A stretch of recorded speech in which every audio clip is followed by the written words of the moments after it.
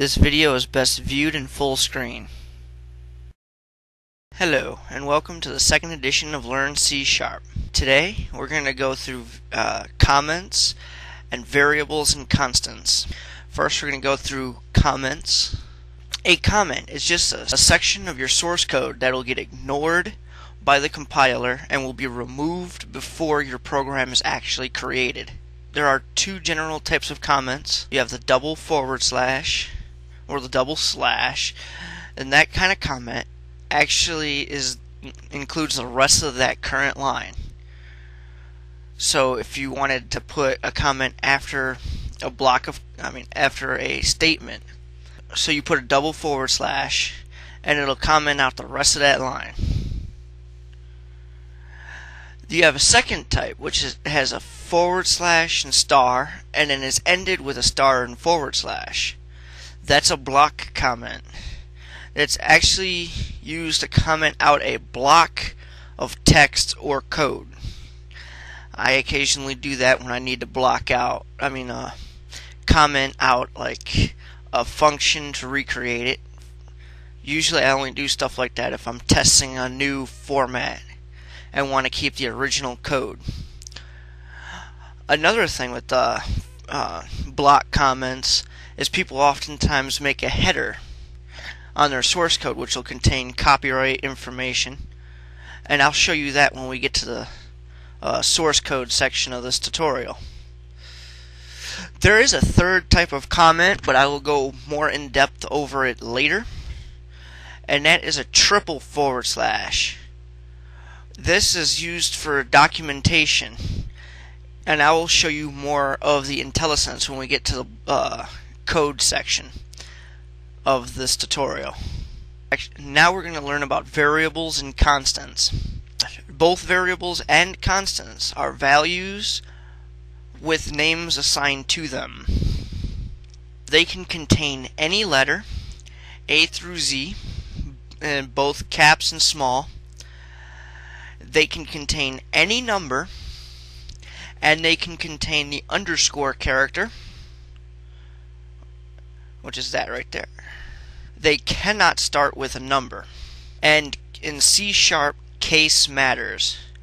That is uppercase and lowercase. Thus the names count in all small letters and count with the C capital, that is a capital letter, both refer to two different variables or constants. Do's and don'ts. Do use variable names that are descriptive. Do adopt and stick with a style for naming your variables and constants. Don't name your variables or constants with all capital letters unnecessarily, but I do normally name my constants with all capital letters, but that's from my C days. And another note, C# supports a Unicode character set, which means that letters from any language can be stored and used. You can also use any Unicode character to name your variables and constants. In C and C++, that's not true because it only accepts ANSII. That only covers like your basic English, and unless you use code pages, other characters. But that's way too advanced and we don't have to worry about them. To declare a variable, it is usually some type. In this case, I demoed it with an int and some variable name. To declare a constant, just put a const at the beginning of it. And remember, all constants are static. More into that in another chapter when we learn about classes. And then your type, some constant equals, and then you have to have some value. Constants must be declared at that time. And a read-only value, which is read-only, your type, and then some read-only value, name. Read-only values can be either initialized with a value at the point you declare it, or in the constructor. And once again, I'll get into constructors when we learn about classes. Okay, now we're covering the code section of the tutorial. I've already generated and wrote 90% of the code that I'm going to show you. Up here, I have declared global functions for the class of program. One called variable, the constant called constant, and a read-only value called read-only. I also put comments after all the variables so that you can see how comments are meant to be used. The constant value is the maximum integer value by using the value of max value in the class of int. And the read-only value is the minimum value. I also created an int with the word God in Cyrillics, which is what Russians and other Eastern European languages use. And it made it a value of 12. And at the top of int, I have declared variable equal to 22. I have also made 4 calls to console.writeLine showing you how to display variables inside of strings. It is important to note that you must have the .toString, which is available in all classes, even custom classes.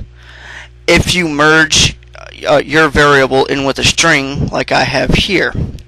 Basic arithmetic like plus, minus, division, and multiplication can be used with your number values, and the plus sign is used to merge 2 strings together and make 1 string out of it. I also showed you how you can do the same thing with just a number right here. But if you do it with a number, you have to have the number inside parentheses. Another note, if you do arithmetic with integer values, make sure you, if you have, like, you want to do addition first and then multiplication, make sure you put the addition part inside of parentheses. Otherwise, it will do multiplication first.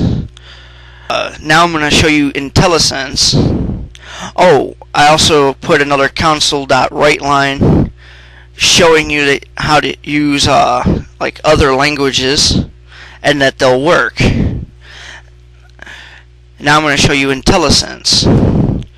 Whoops. This box right here, the second I started typing, this is an IntelliSense window for code completion. As you can see, console says represents the standard input, output, and error streams console applications. And then this class cannot be inherited. I'll get into inheritance in a later chapter when I do classes. You can use tab if you're on that one section of code to just instantly complete it. And when you hit a dot, another IntelliSense window that's similar to it will come up. And again, all the information's there, so I'll hit tab. And when you open up to begin a function, you can see that it'll tell you all the different parameters. I'm not going to put anything, and that'll just put a blank line in between up here and down here. We're going to compile. Okay, we're done, and it'll say variable 22, constant, and it'll give you the value. Read only, the same thing. Now, I don't understand why, but the console window does not display Unicode characters very well. I don't know if it's because Microsoft probably still uses ASCII for it or what,